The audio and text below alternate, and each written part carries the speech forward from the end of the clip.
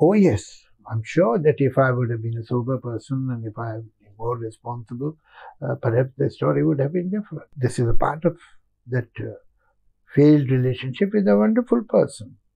She's a very nice person, and I have great respect for her.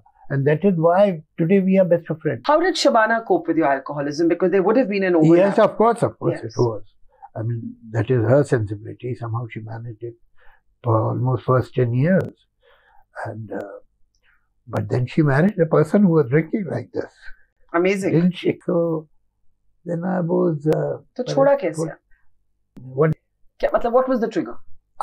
This idea was in my mind that if I keep on drinking the way I'm drinking, I'll die in my early 50s.